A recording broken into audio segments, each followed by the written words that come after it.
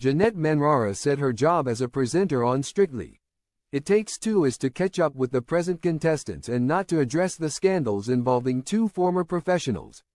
Janette Manrara has hit back at claims she and Strictly Come Dancing hosts Tess Daly and Claudia Winkleman should address the recent saga involving Giovanni Pernis and Graziano Di Prima on the upcoming series.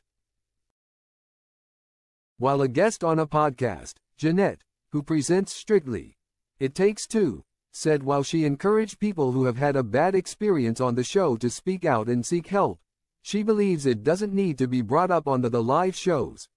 Ahead of its special 20th anniversary series, Strictly was rocked by misconduct allegations involving Giovanni and Graziano, who have since been axed from the show.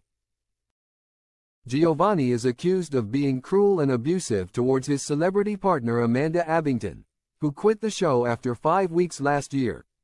The dancer has strongly denied all accusations against him and said he looks forward to clearing his name once the ongoing internal probe into the probe is concluded. Graziano also hit the headlines following claims that he kicked and spat at his former celebrity partner Zara McDermott. He has apologized for kicking her, but strongly denies the latter allegation. In a discussion about the scandals, podcast hosts Jane Garvey and Phi Glover insisted that viewers are owed an explanation about it via the show hosts Tess and Claudia.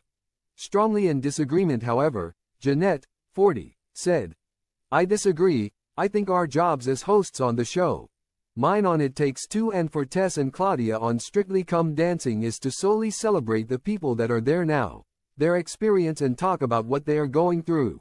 Celebrate the pro dancers and the group numbers that they are doing now and focus on moving forward."